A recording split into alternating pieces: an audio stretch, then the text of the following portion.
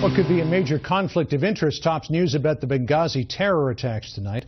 Some see disturbing issues surrounding the fight for the truth about what happened that fateful night at a self-described strategic advisory firm here in Washington.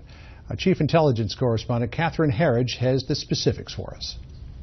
Meet Beacon Global Strategies. The online bios for its founders and managing directors suggest no group knows more about the Benghazi terrorist attack, the Obama administration's response, while having a vested interest in the scandal's impact on Hillary Clinton's potential presidential ambitions. Philippe Reines traveled to more than 110 countries with Secretary of State Clinton as part of her senior team. Jeremy Bash was a former chief of staff to Leon Panetta at both the CIA and Defense Department. Andrew Shapiro was a Clinton policy advisor at the State Department, whose portfolio included ridding Libya of manpads. Republican J. Michael Allen, a former majority staff director for the House Intelligence Committee, was a Capitol Hill fixture at Chairman Mike Rogers' side.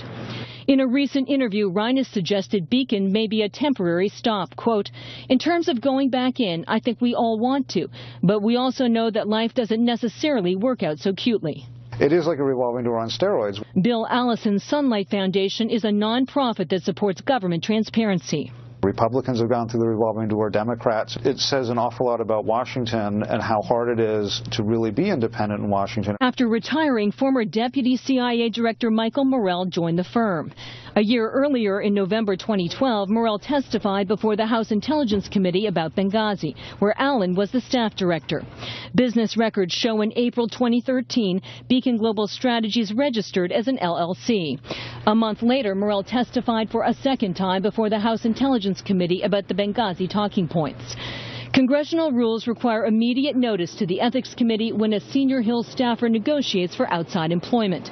These disclosure forms in Michael Allen's own handwriting state that he filed with the Ethics Committee in July, almost 3 months after Beacon registered.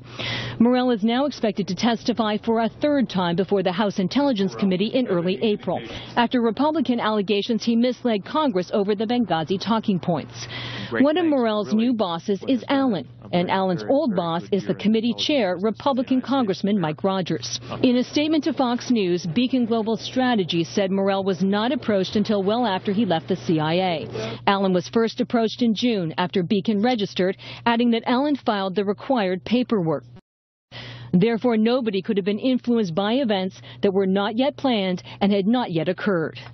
Fox News spoke with Congressman Mike Rogers late today, who underscored the fact that no congressional committee has done more to investigate Benghazi, and the former CIA Director Morell is now being recalled for a third time, where in an open forum all issues can be addressed, including allegations by Republicans that Morell misled the Senate Intelligence Committee.